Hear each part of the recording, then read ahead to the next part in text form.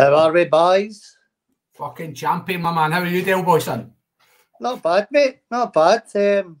Usual Friday, man. Shattered, but on the bevy, so I'm alright. I'm alright, man. How you, Andy boy? Good. Glad to be here.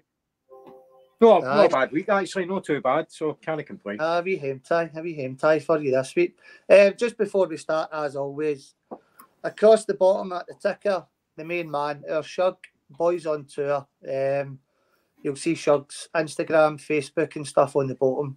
He's been our main sponsor for day one, so massive thanks to Shug and all the other boys we give a shout out.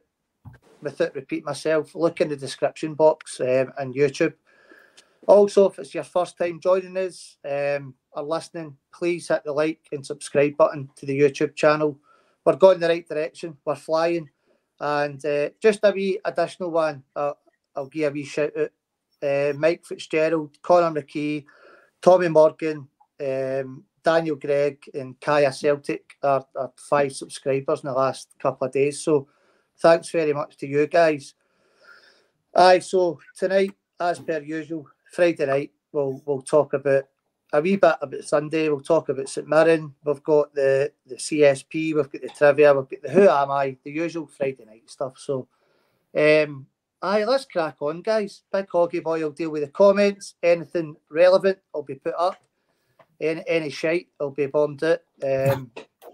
Any mad tons will be told to jog on as well. But Hoggy's in charge of all that. So. James is on Red Scotland. Evening, guys. Listen, let's crack on as we always start. And our Paddy, who unfortunately can't be away tonight. I think he's up in the deepest, darkest Dundee. But what Paddy done last week, if he's joined us last week, was a bit of random news, which is just a wee bit of fun. And it's a 30-second segment, and probably the only person at the CSP that could pull these fucking random news pictures up is Paddy for the Jungle Gyms. And if you've no sub to the Jungle Gyms, go and have a look at them on YouTube as well. They do a Tuesday night 7 PM and all the post-match stuff. So Paddy sent me 3 pictures a day. I think last week's was a bit mental, but these ones are no different. So the random news this week for your Paddy is this. That's the first one. Just before we get started, guys. And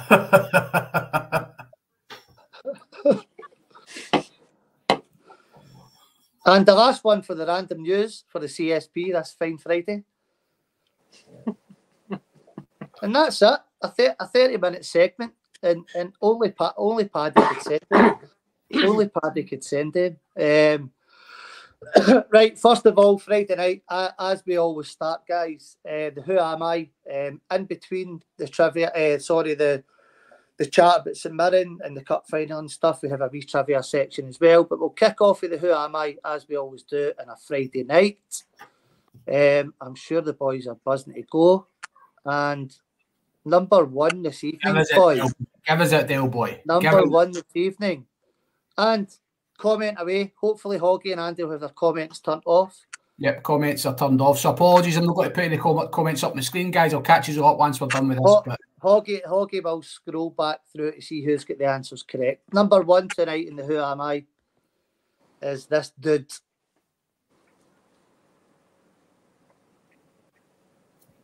Okie dokie. And I will jump back over them. Number 2 in the Who Am I tonight is...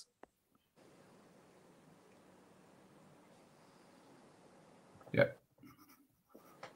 And number 3, this Fine Friday, is... Ooh. That's the one I thought that'll maybe trip folk up tonight. And I left the hair in for that reason. So, aye. Right, anyway, I'll jump back over them. Number 1. Number 2. And number 3. All right, troops. And before I put the answers up, I'll start with Mr. Andy, and you can give me your 3 answers, mate. Andy looks as if he's struggling. Andy, see if you'd had a couple of rums and a roll-up, man, you'd have got all of them. I think I know. The second one I think I go is I'm going to go with Boyd. Right, okay. The other 2 haven't got a fucking clue, mate. Not a clue. I actually thought the first one would have been the easiest for you. But right, Hoggy, anyway, 1 to 3, go for it. So between number 1 I had 2, which was either Donati or Kenny Miller. I think it's Kenny Miller gone with the brain that he's got in him. Number 2, I'm pretty sure, is Peter Grant. And number 3, I'm proper fucking guess with this one as well, but is it what's his fucking first name again? El Yunusi. Is it Mohammed El Yunusi? Aye. I think number 1, 2. I'll let Hoggy jump into the comments, but I think the same as last week, Hoggy, and I'm still not convinced you're no cheating, mate, but that's a full house for you tonight again, mate. I didn't think Kenny Miller wore that strip. How the fuck can I cheat? It's a full house because you've got access to StreamYard, you fucking weapon. I'm not getting into it though. Right, there's number 1 anyway, Hoggy. Using the fucking green. I can't bring up the photos and use fucking on the chat with me, you kids. Anyway, you were it was right. a strip that put me off. I didn't think you wore that. You were right with that one, Hoggy. Yeah. Number 2, you were correct, Peter Provo. Peter Provo. That's quite a famous kind of, because that was his testimonial against Bayern Munich. That's his testimonial, isn't it? And you were right with number 3 as well, El Yunusi. So yes, a full house. How did the viewers go on, mate? I'm just going through it the new, mate. Alan Woods was saying one Lustig.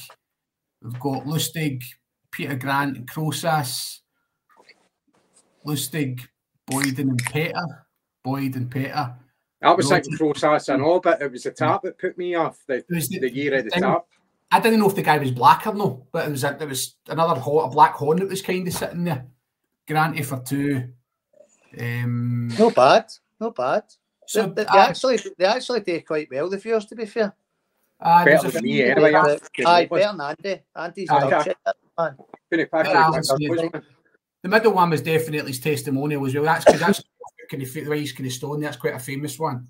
Aye, good. Well done. No fucking beat with these pictures, my man.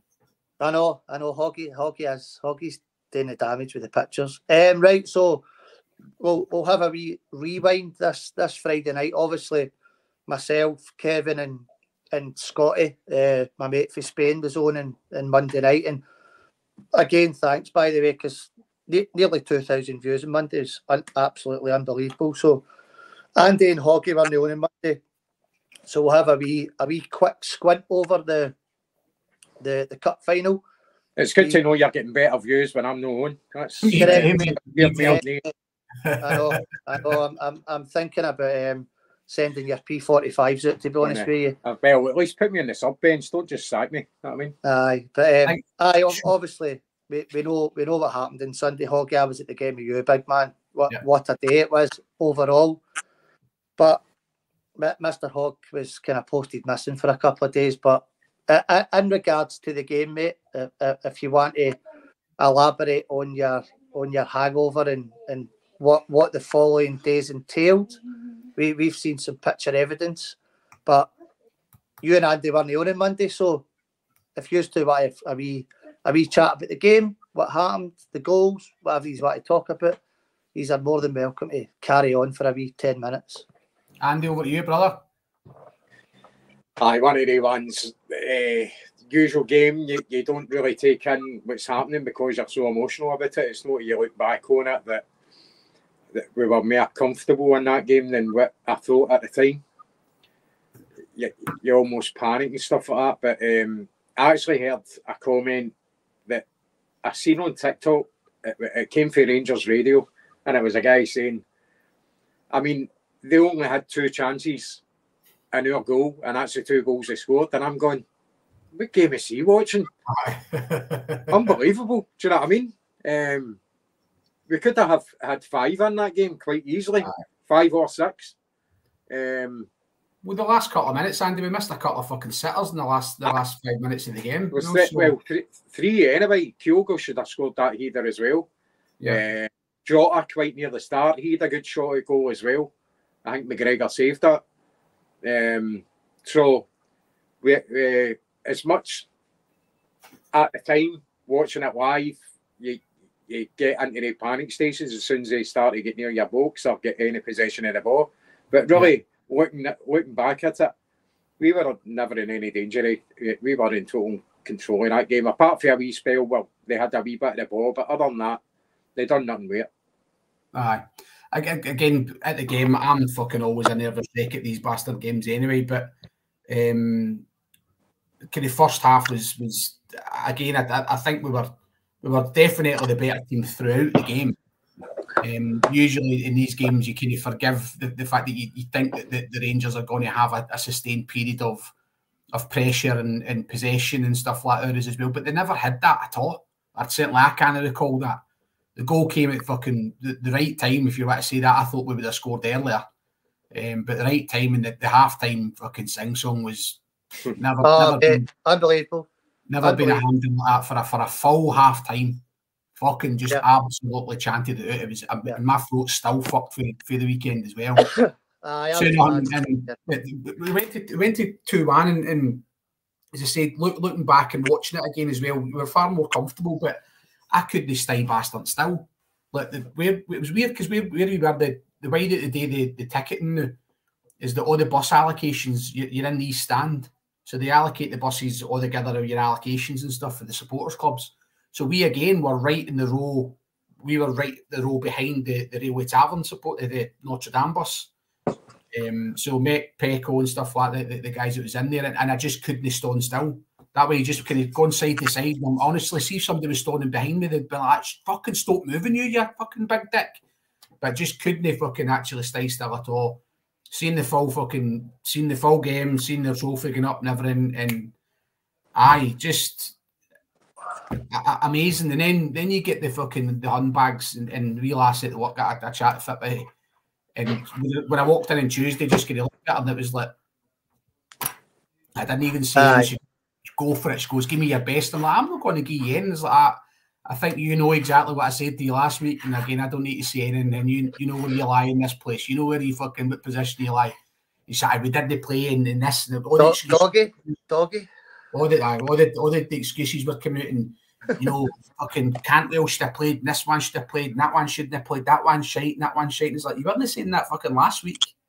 You know, it was all these injured players that, I hope all the injured players are back, I hope Lundstrom's back, I hope this one's back. It's like, get it right round you. But no, the game, I thought the game was I think Celtic were by far, anybody neutral or, again, I think even any Rangers fans watching that would have seen that Celtic are a level above Rangers. And yeah, roll on the fucking start of April till we get the hold of them at Celtic Park, because we will absolutely bob with them out of our place. Bob with them. We still had a couple of gears to go if we really wanted to as well. I mean, that's the frightening thing in it, that they couldn't put a glove on us when we're not at our best. Not that we were terrible, but we weren't at our best. If we were at our best, we're destroying them. Absolutely. I said that before the game, Andy. Anywhere between 70 and 90%, we beat them. And we, as you say, mate, we weren't close to 100%. And 2-1 flattered them massively. Aye. Totally flattered them. I heard it earlier when I was moving there, and it wasn't cribs. I just get bombed at the fucking living room there, Stubbsy. But definitely, mate, we had gears to go up. I don't think it was an off day by any means, but as you say, if Kyogo scores that one, if Hacksaw scores at the end, if O'Reilly scores, and but no, I'm not saying it with my green tinted glasses on, but if we won 6-1 on Sunday, you wouldn't have blinked an eye. You wouldn't have blinked an eye. I mean, they had a couple of chances. I'm just talking about chances created, Hoggy. I don't mean it was a 6-1 game, but if we put our chances away, it could have easily been 4 or 5, without a doubt. No, I mean, obviously Sakala's missed one. That's him. Was it Kane that hit the post and then it rebounded out to Sakala, was it? Is that the one that hit the post and then came to Sakala and he fucking... Aye. I think the picture that somebody's got for a very good angle is it's more or less an open goal. I think it was bigger than the gap in his teeth, but that's what he gets for mouthing to the papers. But aye, all in all, a good day at the office, a brilliant day out with Hoggy and all the boys on the KT. And again, I'll reiterate what I said on Monday without getting into a big conversation about it. All these people that talk about tin pot and shite leagues and blah, blah, blah, you have absolutely no idea how good it is to be a Celtic fan, to go to these games with your mates, to enjoy lifting trophies. Callum McGregor said it. You never get sick of it. As a fan, you never get sick of it. Whether you think it's tin pot in Scotland and whatever else you may think, it's the best days of your life. I'll take a treble every year, Hoggy. It's absolutely amazing.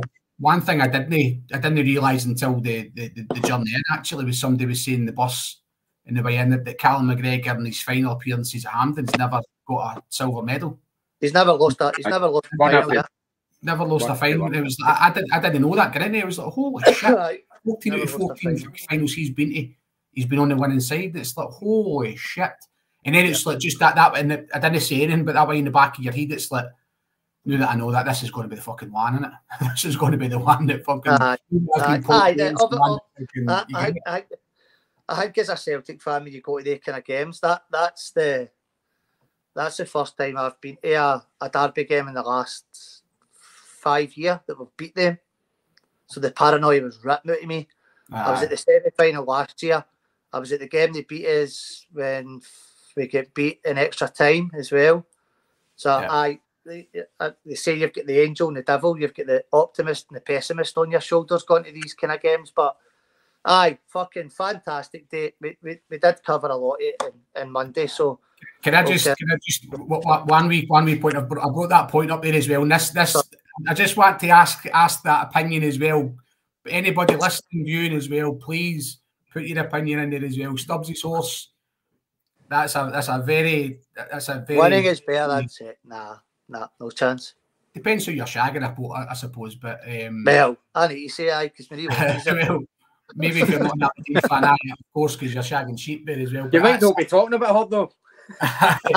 Listen, winning cup finals against Rangers at Hampden as well has been better than some of my sexual exploits. I will give you that. I will give you that as well, but I can't say a blanket is better than it. That's all I'm saying there as well. They'll seen some of the fucking fucking been with, so yeah. But obviously we did cover the final on Monday, me and Kevin Scott, and again, thanks very much for the views. That it was brilliant. But before we move on to a wee preview of St Mirren on Sunday, just wrote a couple of things down. Obviously, before the cup final on Sunday, Andy, your man Sakala and Beale were giving it fucking big licks, and we've shut them up. Again, Michael Beale's in the news, giving it about money, about this, and getting into the summer, and I've not got anything to spend. I don't want to get into the loan market, blah, blah, blah. John Lundstrom's coming out saying it was a one-off game, we're no miles off them, and talking utter shite. And we spoke about it on Monday in regards to being classy and classless. And the divide between what Callum McGregor as a captain and what the Celtic squad done on the run up to that final compared to them just showed you how much class we've got as a club. That's all down to Ange and Callum McGregor telling the squad that this is what you see in the media. Fuck knows what they're doing on the other side of the water. And then the other divide is their jigsaw tifos and the Green Brigades. The divide in regards to every single aspect about the both clubs at this moment in time, it's so big, it's fucking unbelievable. And it's good to see before the game and us winning, shutting the cunts up, but after the game they're still showing their faces on the news and all that, Andy, and still bumping their gums. you would think after the getting beat and the Sakala stuff and all that, Michael Beale and whoever else that may be involved would say, right, watch what he's saying in front of the TV. Know what I mean? But these guys like Lundstrom and that are still fucking need nappies on their chin. There's that much shite falling at their mouth. Know what I mean? I think what Beale's got to do is get the players in the dressing room and say to them, see that other mob next door, that's the levels you need to be hitting. Yes. That's what it is to be winners. See that guy that leads that team out there? He's a serial winner. See you there, fucking Mr. Tavernier. You're a fucking serial fucking loser. Proven serial loser. 17 trophies he's been captain for now, Andy. Aye. And now what you're looking at is them saying, oh, the gap's no, that there's no much between the teams. Well, if there isn't that much a gap between the two best teams apparently in Scotland, they're meant to be at the level with us, or maybe a wee bit better is what they seem to think. 9 points is a hell of a gap for two teams that are very similar. 9 points is a massive gap in Scotland between the top two if they're meant to be the same level aside. That's a huge difference. Yeah, of course it is, mate. Of course. I think that just to kind of add on that as well, that we said it last Friday when we were talking about just the lead up to it and all the sound bites you were getting was for the Rangers, and it's just it's standards now. Like you listen, see, and I'm not saying Celtic's always been innocent or been like this as well, but Celtic in the past as well have been noisy when it's in the lead up to finals and stuff like that. It makes you go, oh, fucking shut up. Know what I mean? The noise, you're right, Hoggy. The noise coming out for us, what allegedly walking into this 10 in a row was unbelievable, and look what happened.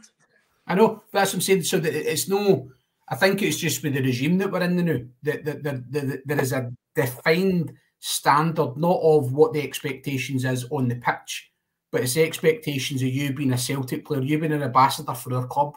Do not go out there and sully the name of Celtic by saying absolute shite to one of your pals in the media who can twist it round about as well to make it sound like something else that you've said as well. Don't take an opportunity there, because the mainstream media up there as well will take whatever you give them, turn it, spread a wee bit of shite and sugar and tap it as well and punt it out as a fucking exclusive story. They're an absolute fucking joke up here as well. So the standards that they're setting, and Andy, that's a great point you said there. They should be pointing at the other end of the city and say, that's your example. That's what you need to fucking hit. See all your brown brogues and your blue suits and all that kind of stuff. That says fuck all. That's not a standard setting as well. Yeah. Your behaviour and your actions will set your standards rather than what you're fucking wearing. Now that they've got no humility about them at all. They're full of bitterness and hatred now. Yeah.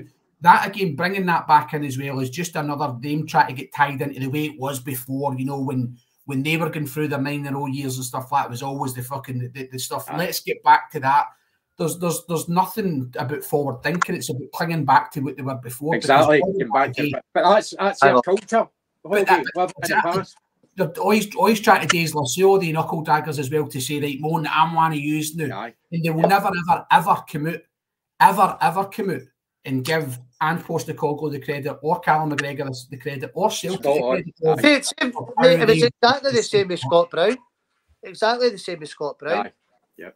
And it's just absolute fucking bitter jealousy, because if you know what I heard mentioned was him talking about, they're two Rangers supporters, so they had more Rangers supporters in their team than us going on about Callum McGregor and Taylor.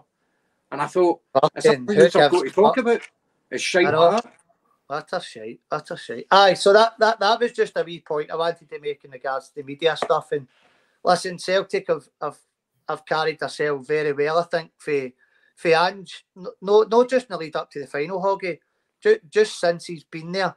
Yeah. Since he's been there, I think Ange came in. Obviously, we know what happened the year before he came in, and we know what happened when Ange came in with the squad and what was happening, and the league was finished and he was away before Christmas, and the way him and the staff and the players have carried themselves through it nearly 2 years later has been impeccable, and it's good to watch. It really is good to watch. Obviously, with the year before with Lennon and all the stuff happened with the fans, and all that stuff. That's a great point there about the no having I think it was just the cup final on it, and I never had the two teams on it. And that was something I actually never brought up in Monday because I never really knew much about it. But listen again, Andy, that's just another. It's petty, isn't it? It's all petty stuff. It's just another thing that shows them up for what they really are, mate. If they're not willing to put Rangers v Celtic League Cup final 2023 on their shirt, it shows them up for what they are. You know what I mean? They're right. We've spoken enough about that shit anyway. Aye. I've just got another couple of points before we move on to St Mirren. And one of the points is just in regards to Scottish football, and I'll peg it to you, Andy. Jim Goodwin's been appointed the Dundee United manager, right? Dundee, I don't mind Dundee United. I couldn't give a fuck about them, to be perfectly honest about you. But obviously, Jim Goodwin goes down to Darvel and gets absolutely humiliated in the Scottish Cup, and then 5-6 days later, they get beat 6.5 Hibs, and he's now been appointed the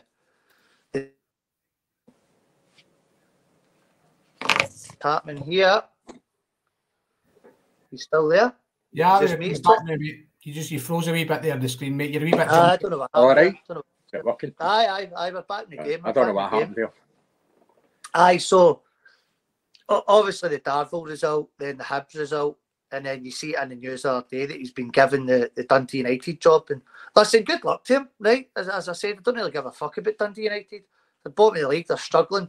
Absolutely scalped at Ross County last week, 4-0. But a very, very fucking strange appointment. Very strange appointment. I think he done a good job at St Mirren, and he's maybe done a half decent interview, get into Tannadice, but and this is us on a Celtic podcast, but I just thought it was a half decent conversation. Jim Goodwin, Dundee United job, fucking strange one for me, mate. I thought he was one of the managers that his stock was quite high at St Mirren. He's made a country at Aberdeen and it kind of disappears. You don't hear him for a wee while, but he stepped into another massive job. Dundee United are a big club in Scotland, mate. He's obviously very confident in his ability as a manager. I think he is a good manager, good coach. He's shown that at Mirren. It's obviously no worked out at Aberdeen. But as far as I'm aware, Aberdeen and Dundee United are kind of rivals, aren't they? So it's a strange move from that point of view. I think it's a bit quick, especially after the way he left Aberdeen. The last few results were really embarrassing, actually. And the fact that he's getting into a club that's struggling, I never thought of Jim Goodwin as being a type of firefighter manager. To me, he's somebody that needs time to build a team and get them playing into his system and stuff. Dundee United haven't got that. They need somebody that's going to come in and change things right away, because if they don't start getting results soon, they're gone. And then that's another kind of, no, I suppose you can't, if it does happen, you can't put it on Jim Goodwin, but at the end of the day, if it does happen, he's a manager at the time when it happens, so it doesn't look good on him either. So he's taking a big chance there. Aye. Strange appointment, Hoggy. Strange appointment. I don't honestly think it is that strange, to be honest. The thing is, where else do these clubs look? You know what I mean? But that's what I was going to say. So we're talking on the point Andy said. He's only been appointed to the end of the season, right? So he's got that remit basically. It's come in there, keep us up. Aye. And at this stage as well, we're in March, right? You've got 3 months left of that league, right? And you're going to bring somebody in that doesn't know the league, doesn't know the style of it, but doesn't know the clubs that he's playing against, doesn't know the teams that he's playing against. Good point. There's a lad as well that's managed in this league for the last fucking 4 or 5 years. And he's very well known and versed in what Scottish football is. And he came out in the paper and he said that a bad week at Aberdeen killed me. It wasn't a bad fucking month, I think he had, mind you. But before that, see at the start of the season, Aberdeen, he actually built a decent wee side there. He was building some good players that he brought in. They did have a wee spell where they were doing all right. But then I think you said the turning point, Hoggy, was that obviously Celtic got a last minute winner against them. And then they were beating the Huns 2-1, and they scored 2 goals in injury time. And listen, you can say that's an excuse, but when you're playing against the 2 big guns, and you should probably have picked up 4 points, and you pick up fuck all. That's going to be a sliding doors moment there, isn't it? That's going to be a kick in the balls, isn't it? That's a massive kick in the balls. Especially the Rangers one, mate, because they're winning, getting into injury time, and you're losing it. And that's the one that, when you play against Celtic, and again, this is me with my bias specs on, but Celtic are known for pushing right to the end, scoring a lot of late goals, putting the pressure on you as well. Yeah. And we did. That was partly what Celtic do. The Rangers one was a fucking collapse for them. That wasn't the Rangers putting them under that much pressure. That was they absolutely shat the fucking nest. Aye, they sat in on a lead. They absolutely shat themselves, that one. But as I say, I don't think it's a strange appointment. I think it's maybe I suppose because with the Darvel and all the stuff that happened to let them get right back in, as you said, Del, to you're talking Scottish clubs as well. A big name in Scottish football. But I don't think if you're talking what's available there, then what you could have picked up very, very quickly to come in and know a good bit about the club, probably know a lot of the players, because he would have done his scouting on the players when you're playing against them and things like that. Yeah. I don't think it's probably the worst decision, but listen, it'll be proved right at the end of the season.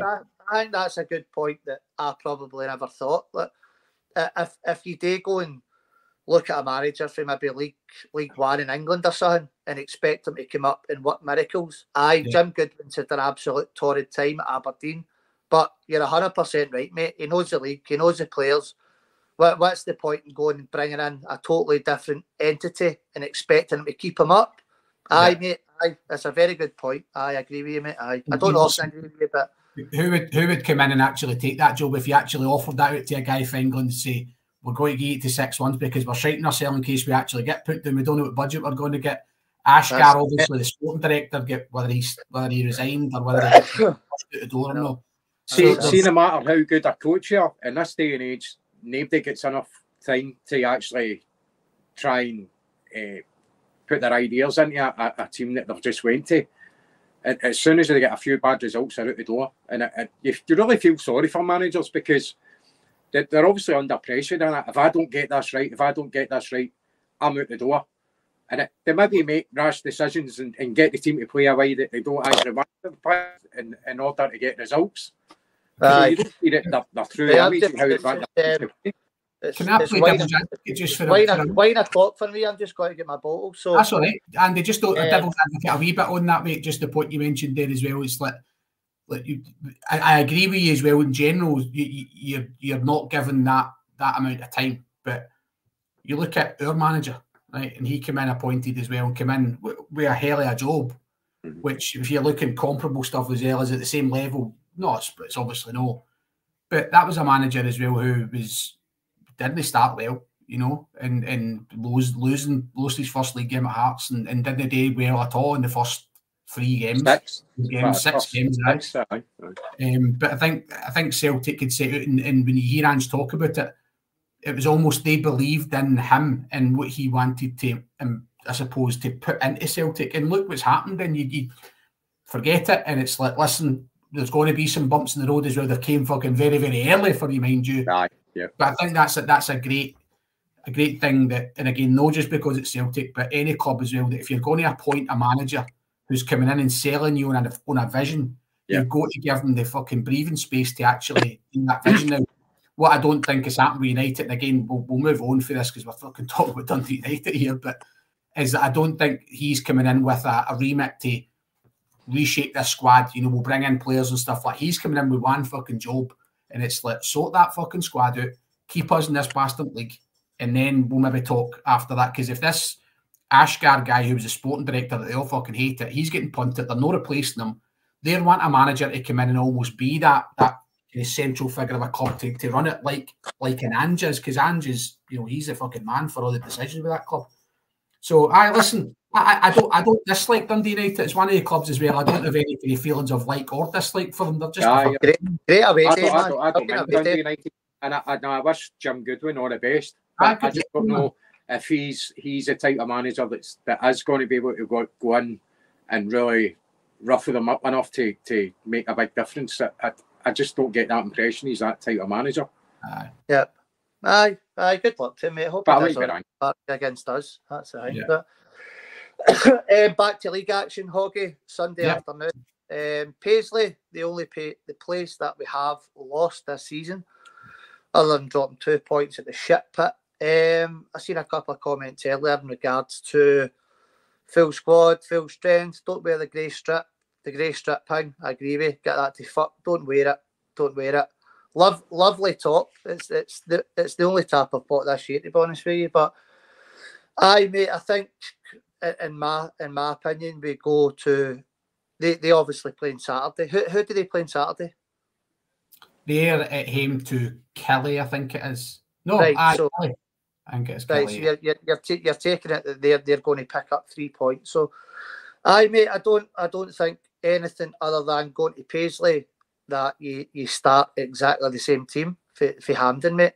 I don't see Ange making many changes, even though the cup final showed the gulf and class for me, mate, and also the substitutions we brought on compared to what they brought on. It just shows the squad's fucking a million miles away. But for me, you go to Paisley, you play your strongest squad. You're probably going there 6 points clear, no 9, because you'd imagine the Rotten Mob are going to win on Saturday. So, do you think you're going to be watching the game on Sunday as per Ange Postecoglou, same team as we always speak about? The possibility maybe a wee wide man change. Other than that, nothing drastic.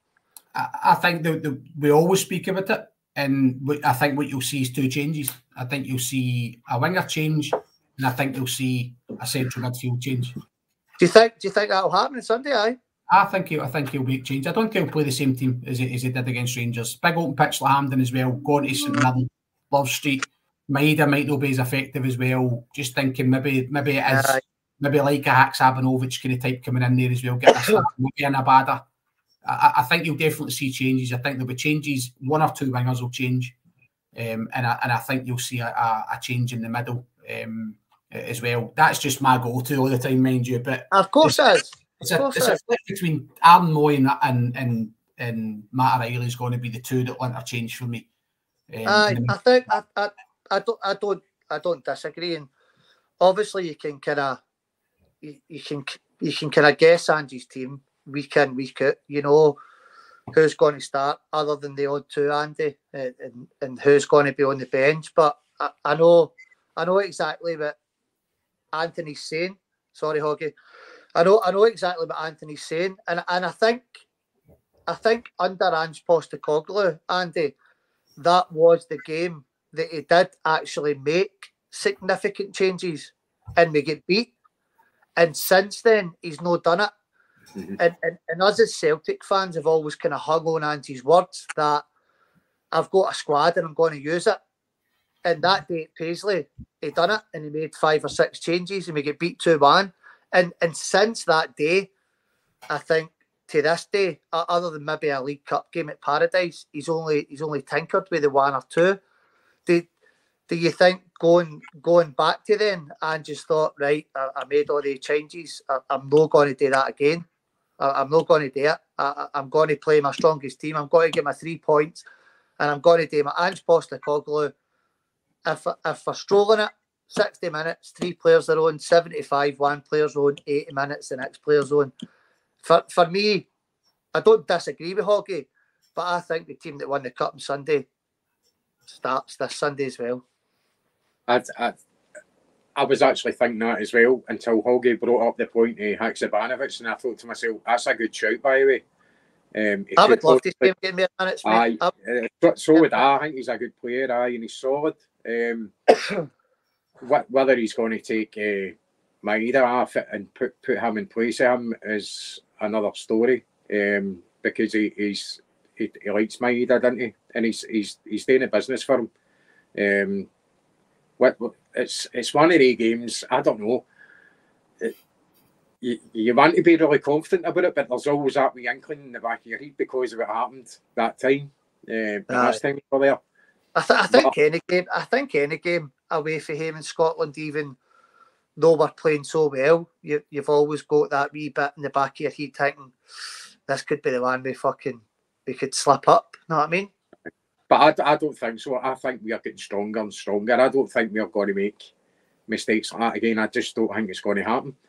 Ange's a manager that learns from mistakes, and he's shown that, because that was the last time that really happened domestically. So I'm expecting a win.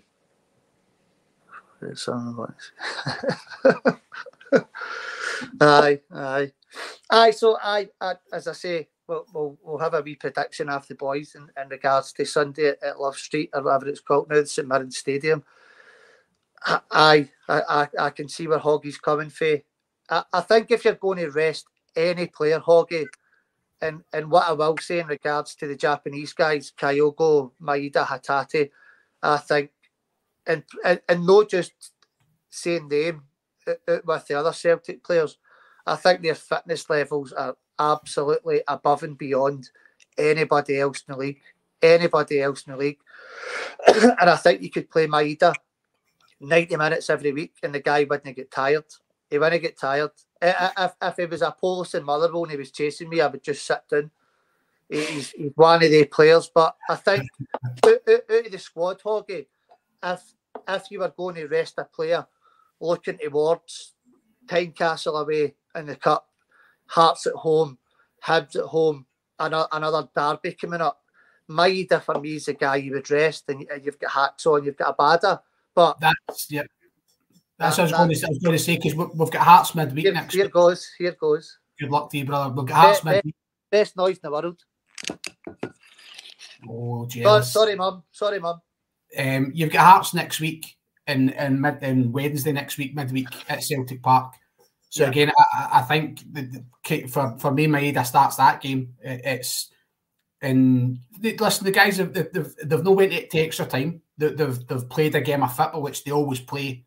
There's sometimes the emotion and the occasion will put that extra stress in their body as well that might kind of fucking tire them out a wee bit more. But you're right, I don't just think it's limited to the Japanese players as well with the fitness. I think Celtic as a unit are the fittest team in the league. And I think if you look at all the statistics, it would back that up as well, with possession in the last 10 minutes, goals in the last 10 minutes, and how all that works.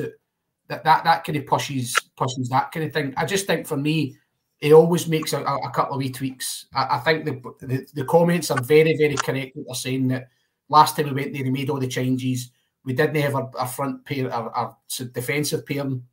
So we went in with two unrecognised, or no unrecognised centre-halves, but certainly for a first 11 point of view, with the centre-halves, which was Welsh and Jens, was it?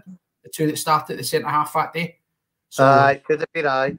Two boys as well that you, not saying we didn't trust them, but, you know, look at what Starfelt and CCV have done together as well. Go there, and that big bullet, or the big one, Disney push fucking CCV around about like that. Absolutely not.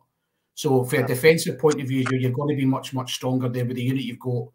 If you've got the way that Celtic are playing, and Andy had a great point there that we're getting stronger. And Andy said it at the start of the year. Celtic will get stronger as the year goes on, and we'll get better as the year goes on. And we're doing exactly that. We're getting stronger, we're getting better as the years on. And look at a lot of the players post World Cup.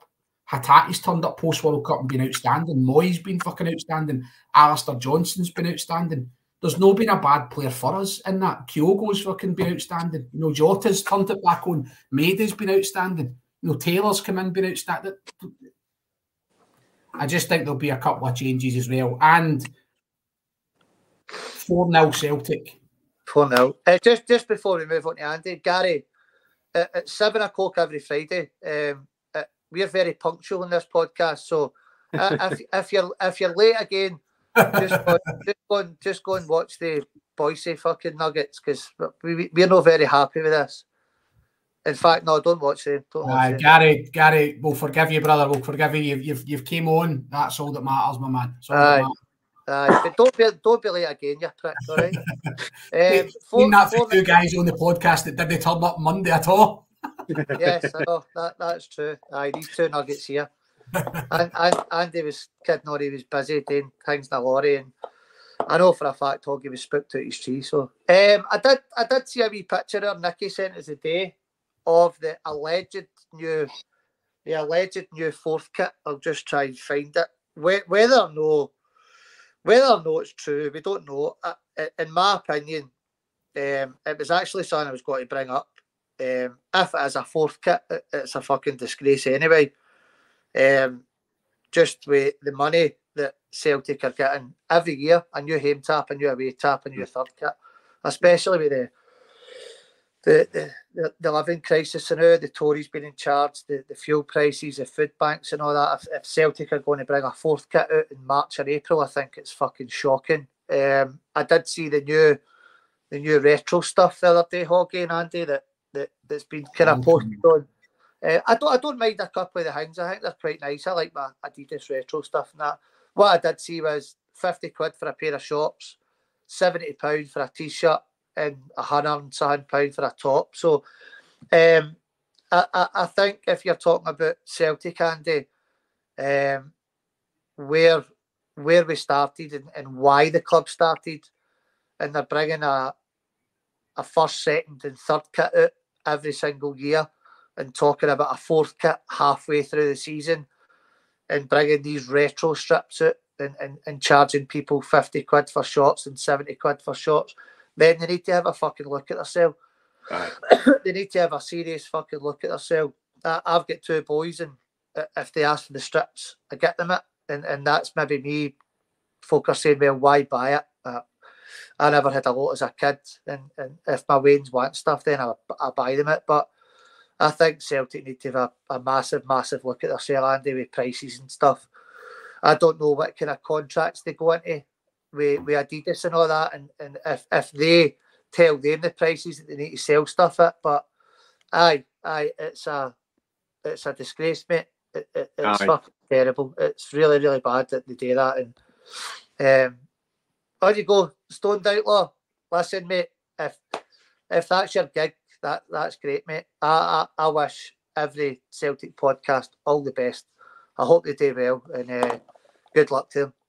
Apart from them, aye. Anyway, see that tap you're talking about, the one that we had a wee look at earlier. I don't even like to look at it, to be quite honest with you. I don't like it. It's maybe just that the lights hanging on that hanger doesn't help. It's not exactly set out right, is it? But I don't mind it. I like the bottle green colour.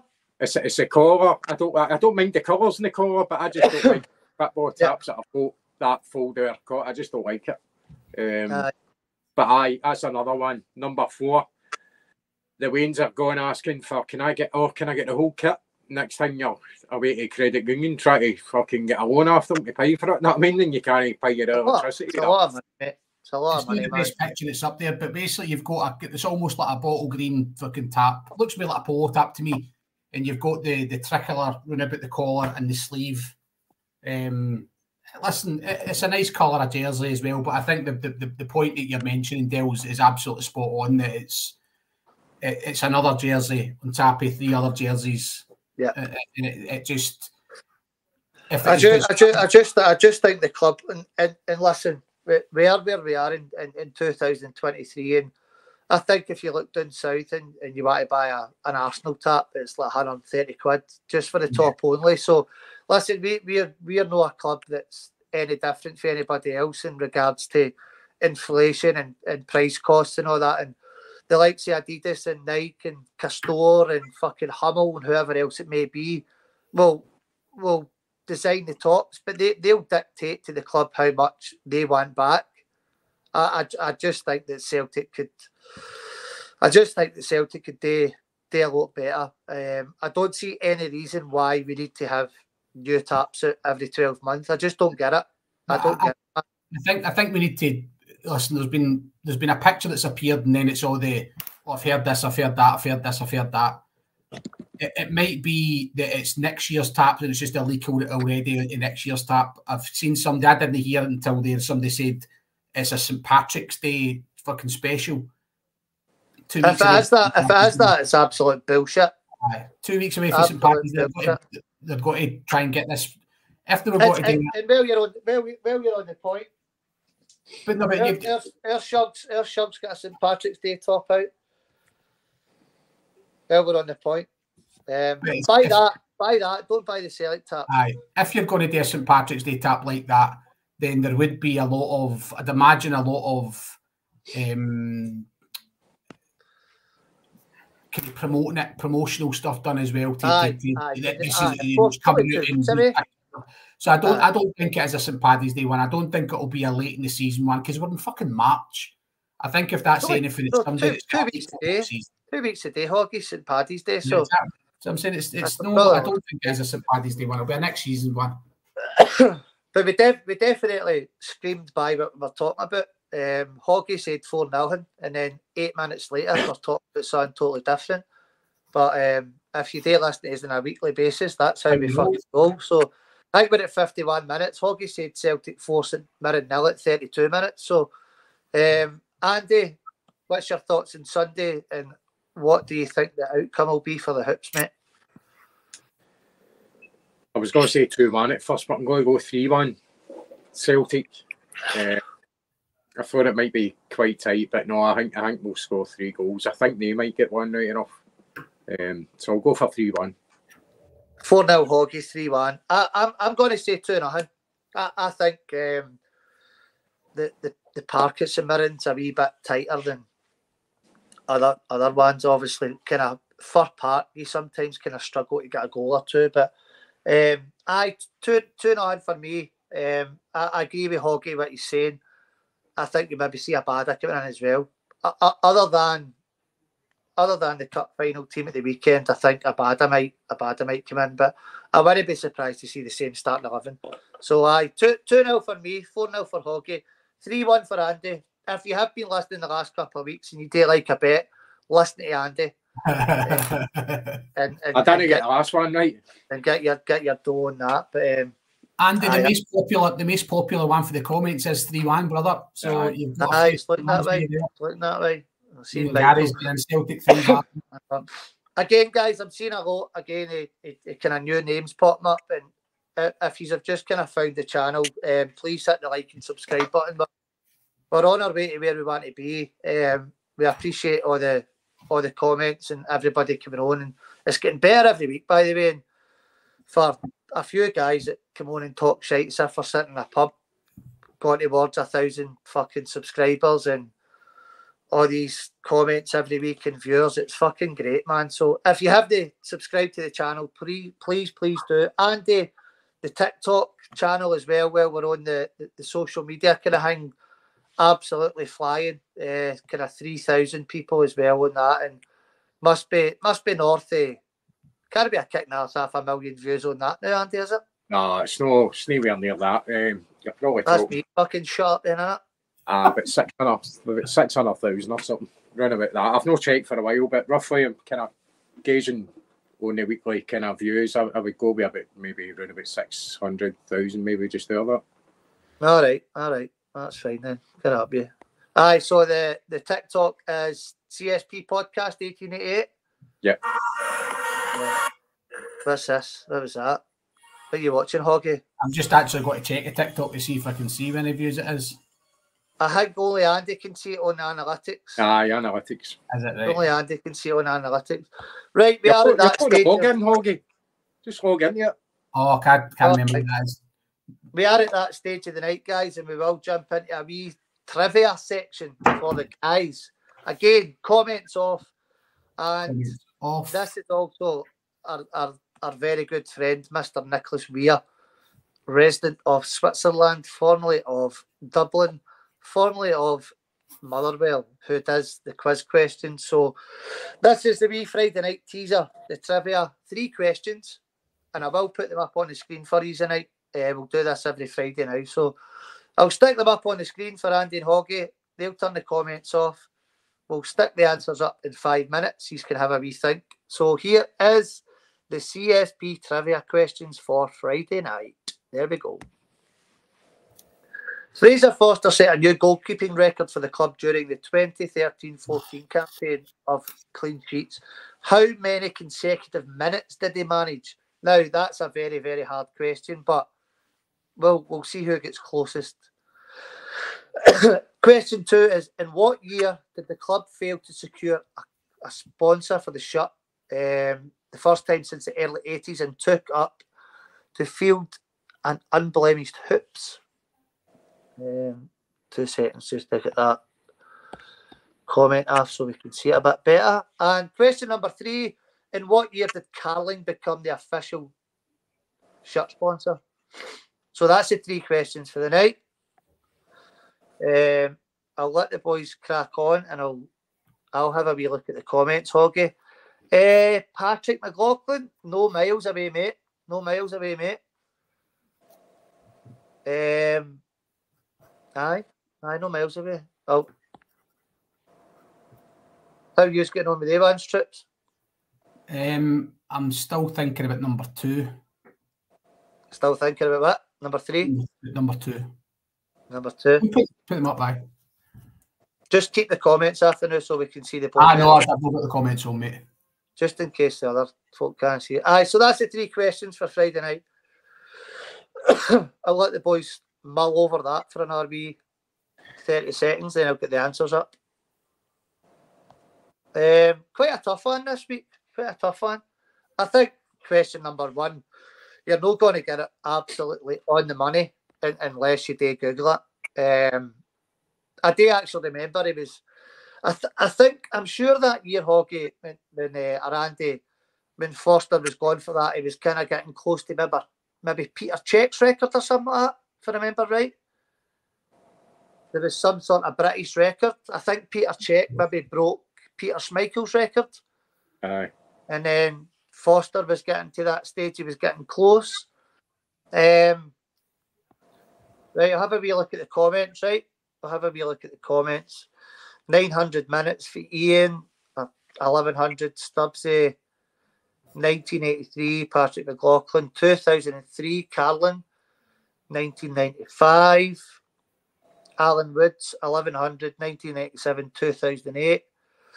Aye, always very good answers, man. By the way, good idea. So, go stick a question up again, tell them. There you go, mate. There we go. And I'll be 20 seconds on this, then I'll put the answers up. Some cracking answers in the comments, by the way. Good answers in the comments. Quite happy?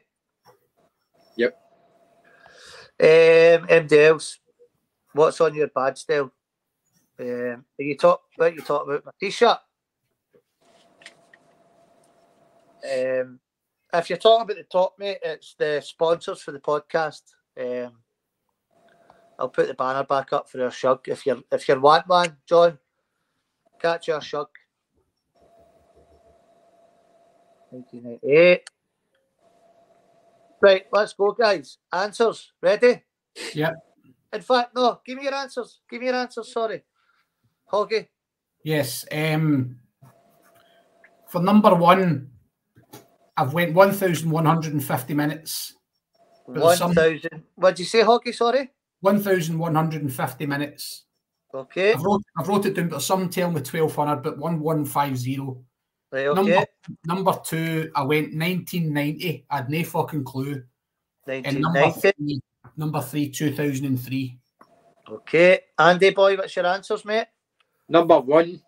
You can have a wee look in the comments, do, Hoggy, and see what the crack is. 1,097. 1,097 for Andy, okay. Question 2, 1993. 19 what?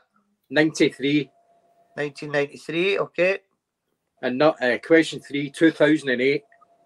2008, okay. Right, okay. I'll stick the answers up just now, Trips. Here we go. There we go, guys.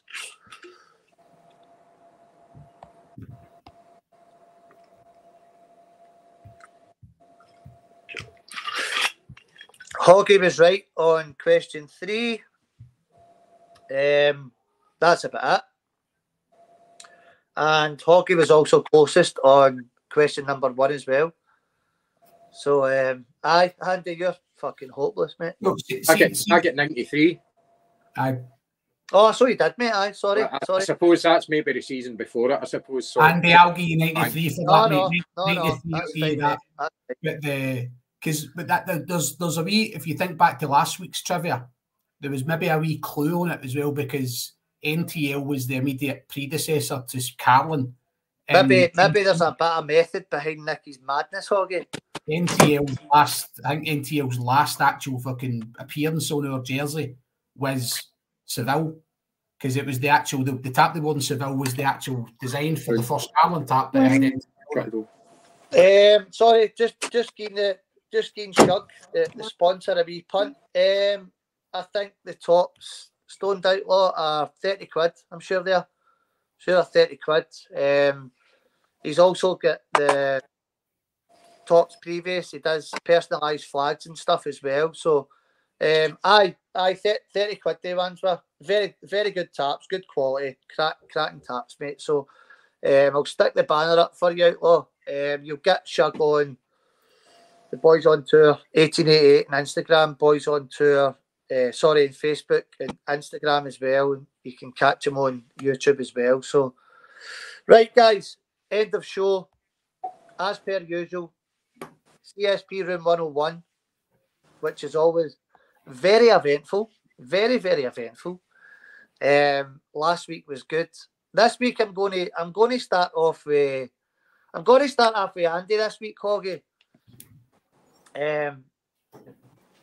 I think sometimes when you get the pictures through, you've kind of got half an idea of what the conversation's going to be. So again, guys, for people that haven't watched us, we do CSP 101 every week, and it's the old Frank Skinner show. If you like it, you like it. If you don't like it, it goes in the bin. So Andy's CSP 101 this week is, Hoggy, just keep the comments off so we can keep the pictures up. Once the pictures goes away, you can put the comments back up. So Andy's 101 this week is absolutely no idea. And as we say every week, I get the guys to send me the pictures on a Friday. We've got absolutely no context to what it is. I just tell them to send me a picture. I don't want to know what's behind the picture or whatever it is. But Andy, your Room 101 CSP this week is that. Explain yourself. It's the foil cover our containers, like Nivea cream and Philadelphia spread, and not so much butter. But the series covers you get once you take the lid off. It's no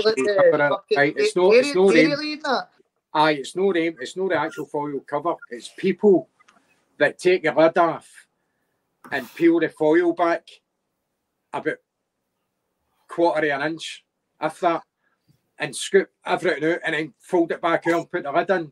Why did it know just it does my nut and it happens in? I can take stuff out of the fridge and you open the lid up and it's been opened, but the foil's been put back out and it's like fucking ripping it off and putting it in the bin. It's like, who's left the foil on? It's better on than off. No, it's no. I'm a leave the foil on guy. So right. No, that's so Hoggy, see if you're making a bit of toast, right? Yeah. And you open up the Philadelphia. I don't put Philadelphia in toast, mate. It's bogging. Right. Well, I like Philadelphia, so get it up you. But if you're in the fridge and you open something up that's got foil on the top of it, do you scoop whatever out you're taking out and then put the foil back on, then the lid, and then put it back in the fridge? I do. I take the foil right off it. Aye. If it's the lure pack with your butter and you get that, there's no foil, but you get that film on it. Oh, that's different. That's different. How's it different? No, what's the difference? Different. It's not going to keep it any fresher because once the lid's opened, then it's been exposed to the air, so it doesn't matter if you put the foil lid. Right, it's got a lid on it. So, you're fucking foil scientist now, aye? No, but it's true. It's true, isn't it? Right, well, I'm a foil keep on the hounds guy, so get it up you. Andy, I'm with you, brother, as well. If you got any sort of thing like that as well, which has got a protective cover on it as well. But I've seen Rosemary's point there as well. She keeps it on to keep it fresh. I get that. Yes, Rosemary. I'm with you, Rosemary. Ones as well that it rips my tits as well. That if you've got to get back and peel it and then scoop and then put it back down, just right after. So see if that's the case. See if keeping the foil thing on is to keep it fresh. Why put it in the fridge? Just leave it out if it keeps it fresh. The fridge keeps it fucking fresh. No, the foil wrapper. Just it's being kept at a certain temperature. It's not going to change the exposed air that it's been fucking open to. That's trapped on there forever. It's just between the foil and the fucking thing, which is fucking opened anyway. So rip it off. Right, okay, listen, I'm saying I'm a foil on, guys, but it's 2 to 1, so if you want to put foil on funky things, then right, okay, it's in the bin. It's in the bin. I had a massive rant last week on my CSP 101, so I'll go next, and I'm going to let Hoggy go last because I don't think it's going to be massively controversial, but I think it'll be a good wee talking point. This is mine this week.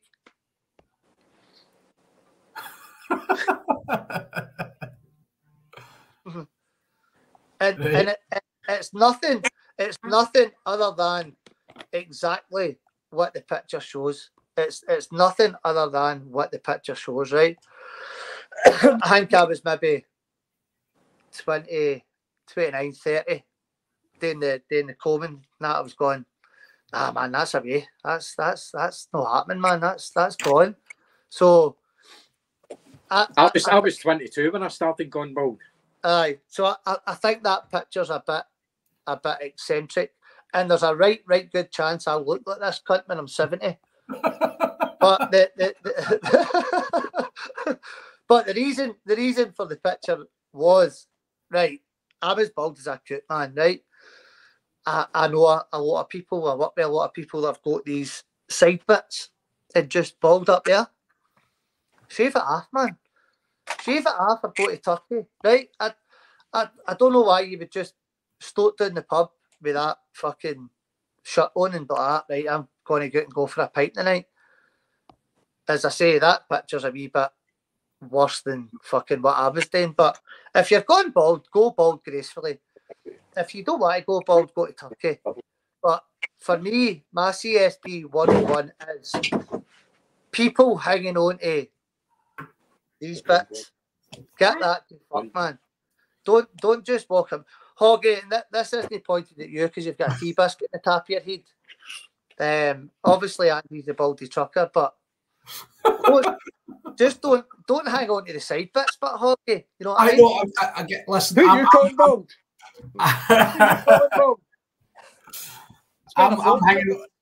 I'm hanging on for dear life with what I've got the top. But listen, when that day comes, I can't get away with what's the top anymore. It's all coming off. There's nothing going to be in the sides like the fucking. But the map, the island here as well, it's got fuck all with it with your side bits. Aye, I'm with you on that, Del boy. I'm with you on that. I just think that I was the same, Hoggy. Like you try to kind of hold on to and all that and do what you're doing, but don't walk about with the side bits and all that like a mad fucking Jimmy Savile fucking band. Know what I mean? Just get it off. Mine's is off. I think Donny Boy is speaking in for you boys there as well. Here, here's for poofs and women.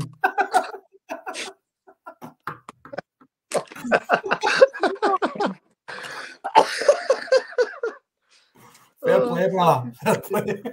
You're not allowed to say woman anymore. No, I know. Here today, gone tomorrow. Bald is beautiful. Aye, that's it, mate. Oh. Right, the last one tonight. I say there's always we don't know it's a lot of hairspray, Gary. A lot of hairspray, mate. State. Aye, I know, mate. I know. Not bad yet, man. It's not that bad. I'm not cutting Hoggy just fucking Pritt sticks his fucking vinyl at the weekend and does a hodstone in the kitchen. Just collect a shave elsewhere. Right, anyway, last but not least is Mr. Hogg. No, hold on. We've no said in and out yet. Oh, if you've just got wee bits of fluff in that, get it to fuck. Aye, if the side bits, get it off. Get the side bit off. Aye, definitely, man. Absolutely no need to start about that. Yeah. Aye. Know what I mean? No need. Get it. That's what Mr. Hogg, I know you said earlier it's maybe no as exciting as it looks, but I'm looking forward to yours this weekend, big man. I'm looking forward to it. Spam. Yes, mate.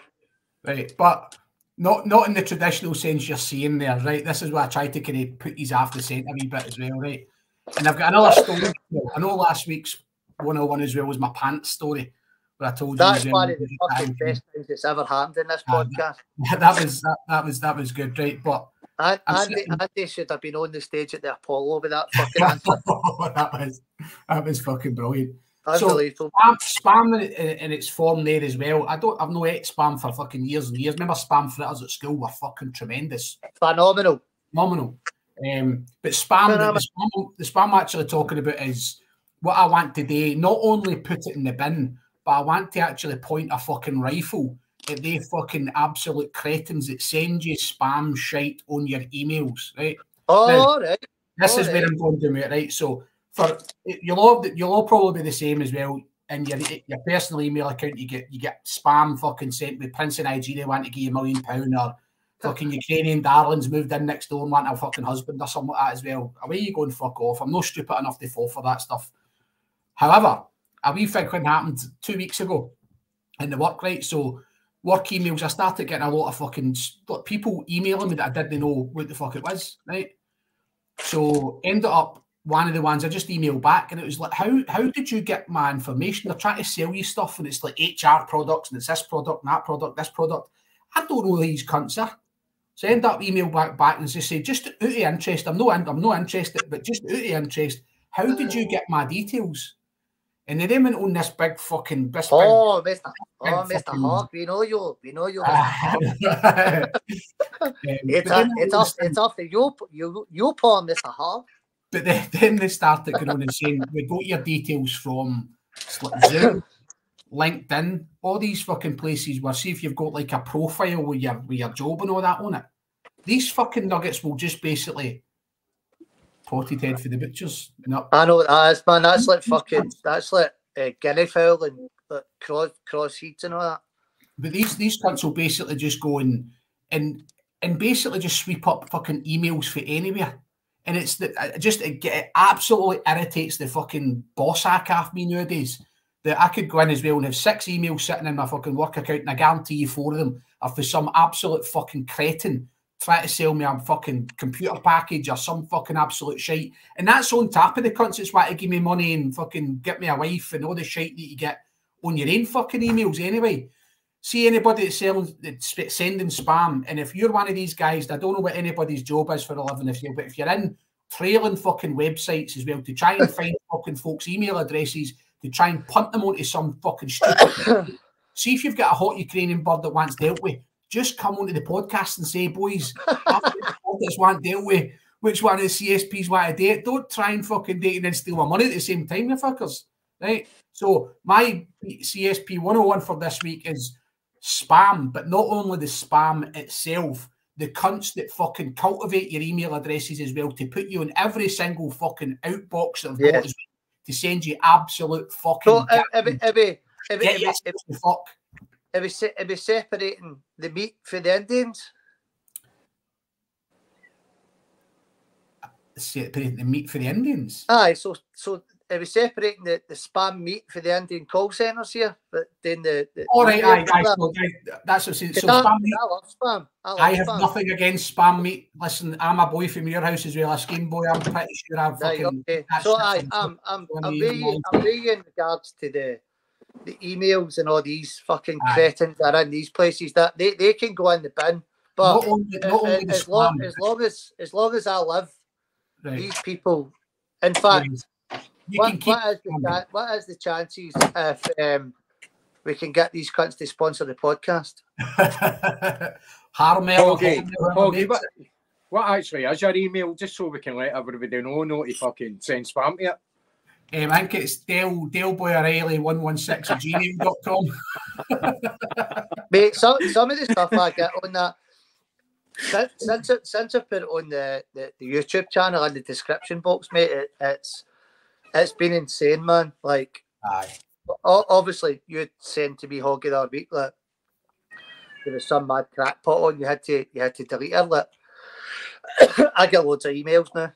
It doesn't bother me, you know what I mean? Because it's not as if folk are phoning me or messaging me, but just random stuff like this is the ugliest podcast in the world and all that, and I just email back saying, no bother, at least my fucking was no manty. You know what I mean? And then just block them. But aye, it's good. Aye, so that was a good CSP 101. So I think, to be fair, they have got a good point. The spam email. Aye, fuck you. I think you're very handsome, mate. I know. Right, here, Boggy, this isn't Grinder, mate, alright? Let's talk about this in the green room. In the green room, mate. In the green room with the wee man. Aye, listen, another great Friday show. As I said at the start of the show, the amount of people that have jumped on the bus in the last wee while for, I don't know, Hoggy, maybe September time we were sitting at maybe 450 subscriptions. That probably aye. Now we're kind of pushing that 1K. Obviously, Kevin, Paddy, and that's helped out. Andy's come in and made a massive difference with the TikTok and all that stuff. So I know I keep repeating myself, but without everybody here commenting and subscribing to the channel, no that it wouldn't be worth our while, but it's so much better when me and Hoggy and Andy are sitting a Friday night and you've got 100 people on commenting and all talking to each other. It's so much better. So we appreciate it all, man. And if you've not liked and subscribed to the channel, do it. Share it to your social media as well. If you're on the YouTube channel, there's a share I know, button. Hoggy, you can hear a cat. Is that a fucking cat I can hear? Aye. The way you brought the cat in here. Oh, is the rain there? Because I just did an absolute belter of a joke and I'll fucking definitely know what to say it. Hello. Is the rain still there? Hello, cat. Is the rain still there? Right, okay. Right, sorry, I'll text you the joke. And that cat's got some mad eyes, man. See when it looked right at the camera there, it was like, mate, I know. Get freaked out. That's just a new addition. We've got another one, Casper. He's a big white, kind of long-haired, fluffy one. We've got a dog and all, so it's like that's my acid just kicking in now, man. If you've seen that, he's called Lucifer. Andy doesn't discriminate against pussies, black or white pussies. Andy's right in about it. That's it, mate. That's it, mate. Yeah. Any colour, any shape, any depth. Hey, that's plenty. Any colour, any shape, any depth. Where the fuck that come from? That's some slogan. That's like a salesman's. That's about a fucking drink of wine. Any depth. Any depth. What? I know how. I've got my limitations there.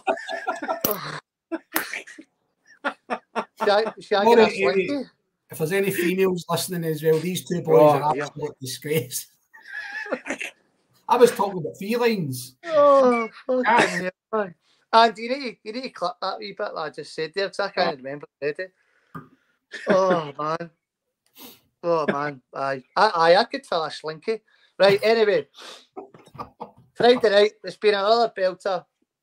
Again, thanks very much to everybody. Hope you all have a brilliant weekend.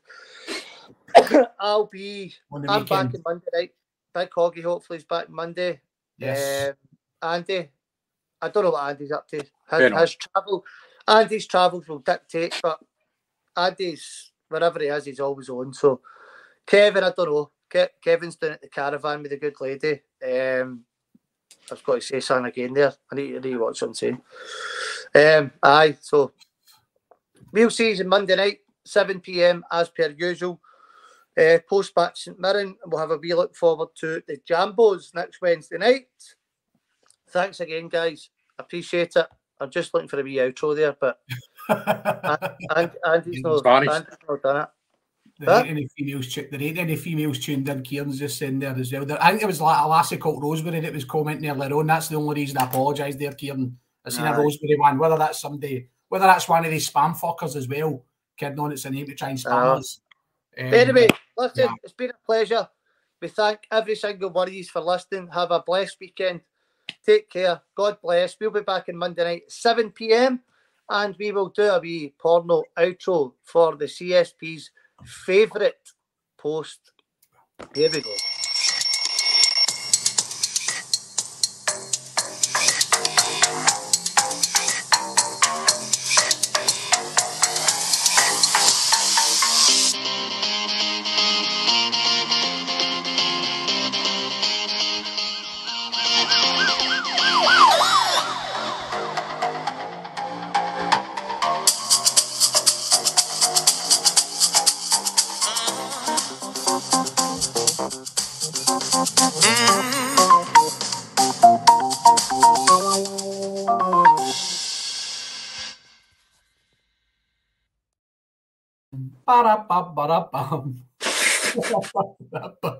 Some tune on it.